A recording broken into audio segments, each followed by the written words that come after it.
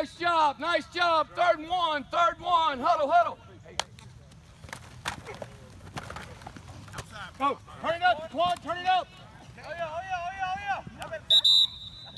I want everybody in the end zone if we play a play like that. Quit standing and watching.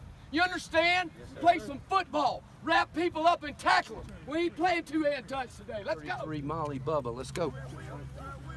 I'm on that. That's you, G. I'm thinking.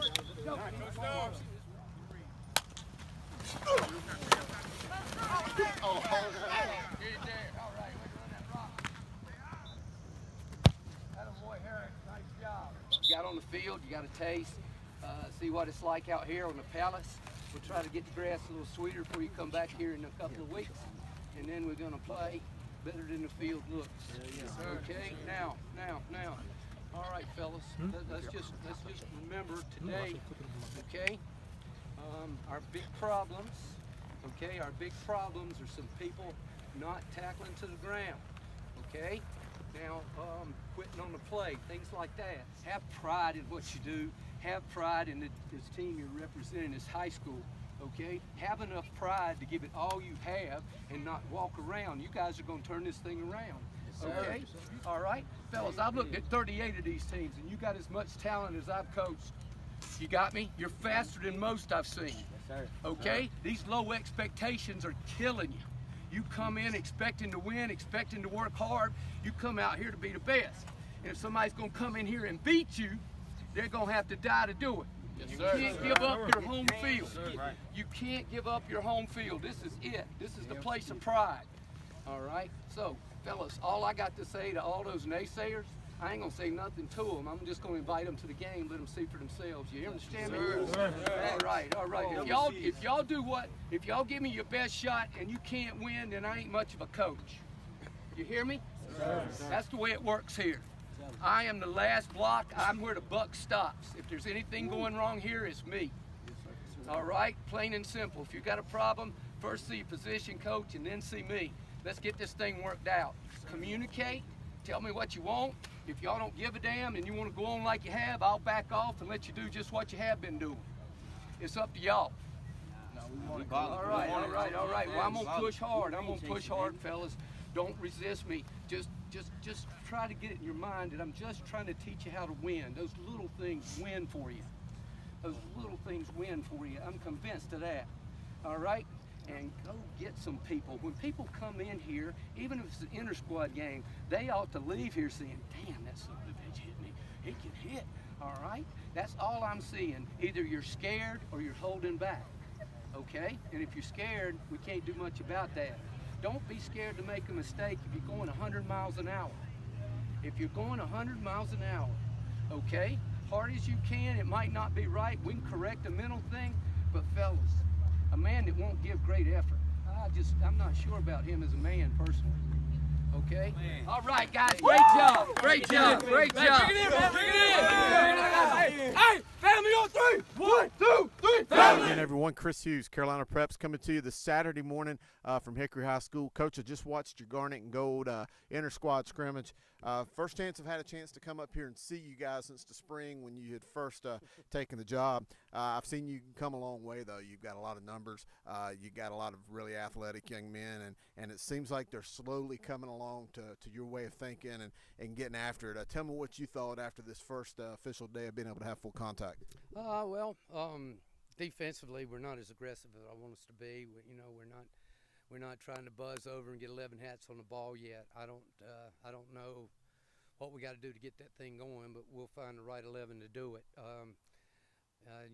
Offensively, we did a lot of good things. Darian Phillips, the third-year starter at quarterback. 3 out of his 4 receivers are seniors.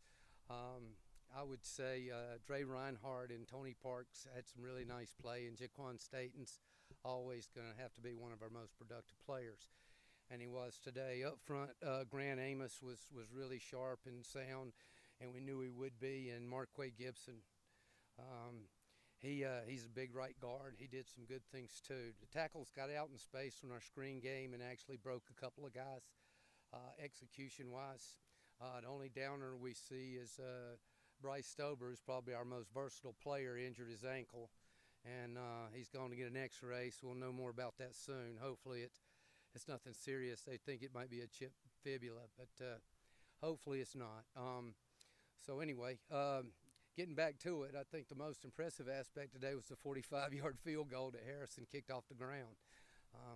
We have a really good kicker, and that's a nice weapon to have. But overall, if I had to grade us today, I'd give the offense a B+ and the defense a C.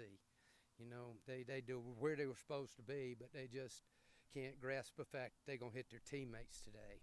And watching them on film last year, it's one of the worst tackling teams I've ever seen. So we got to get better at that.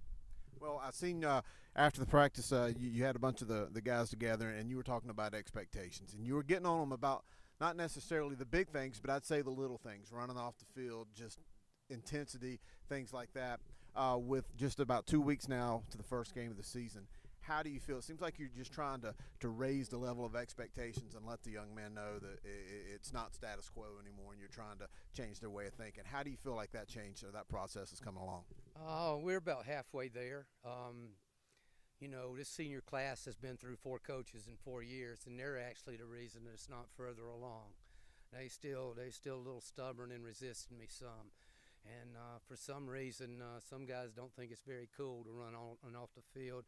You've been around me a long time. That's one of my pet peeves, and it's something that we really push hard. I think it shows honor for the game and shows you're willing to go and be unselfish, get in the game and get ready to play, or get off the field and encourage one of your teammates.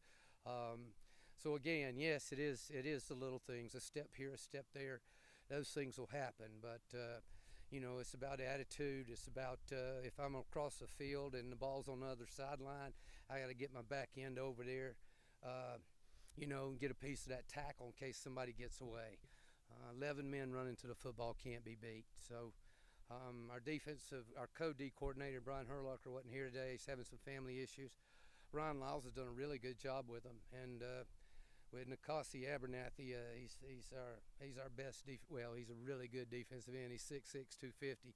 We'd have just looked better if he'd have been here anyway. So yeah, I like where we are. I'm not satisfied by any stretch, and you know, I've been asked by a lot of local pundits how patient they wanted the people to be with me, and I said not at all. I expect us to go and get going and roll now.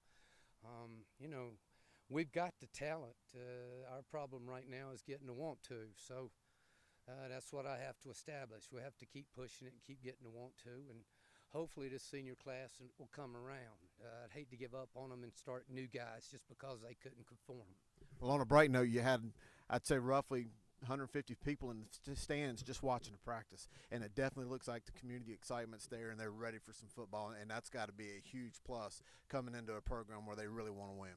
Well, yeah, the real surprise to all our folks around here is we've got 90 names on the roster, and I think the last few years they struggled to get above 50. So the first thing you have to have, you've been through this with me before, first thing you have to have is you have to build up your numbers. And then after you get your numbers and you raise the level of play and the pride comes in, then you can tighten things up and really go at it from that perspective. So again, I thought we had a lot of talent that wasn't on the field today, and most of them, 2 were backs and 2 were big defensive linemen that would have really made a difference maybe. But you know, this was kind of for the parents. Everybody got to see their son play today for a little while. We all got them out here. I knew that last group of offensive guys wouldn't be very knowledgeable. You know, none of them were here at all this summer in that group.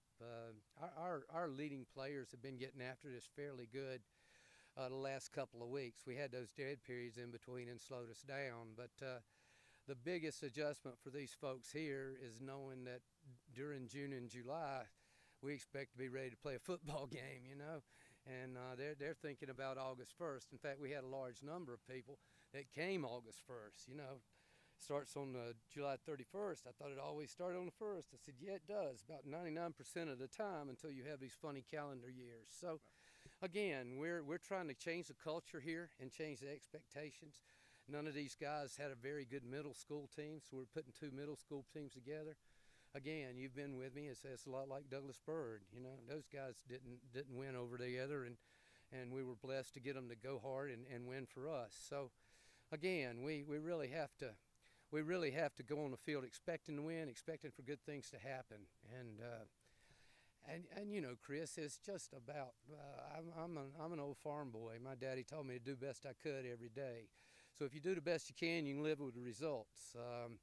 You know, that's unfortunate. We've got some guys that don't quite know what that means, but they'll learn. You know, and we'll get it done. And if they don't learn, we might have to go on without them, but I certainly don't want that. We definitely have to ingrain in our program a sense of discipline and pride that's been missing.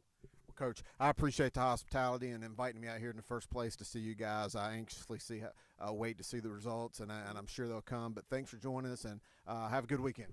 Thanks for all you do, man. You've been all over North Carolina, and the high school community really owes you a huge vote of gratitude and the things you're doing for us. And the rest of you coaches out there, Chris doesn't do this for us. He does it for these young men playing. You know, we just happen to be lucky and be around the product. I've known this man since he was a player in high school, and he just loves the game of football and wants to promote it. And really, he'd rather coach than do this, but apparently this pays better. So anyway, it's a pleasure to have you here, and we feel honored to have you with your camera out here looking at us. And you know, I'll tell anybody in the community they can get as close as they want, because we're going to coach their kids the same way no matter what. And, you know, we take a lot of pride in that. But, again, thanks for coming, and appreciate you, and I love you to death, big fella. All right, thanks, Coach. We love you, too. Can't wait to see you during the season. Again, for CarolinaPreps.com, Chris Hughes, and we will catch you next time.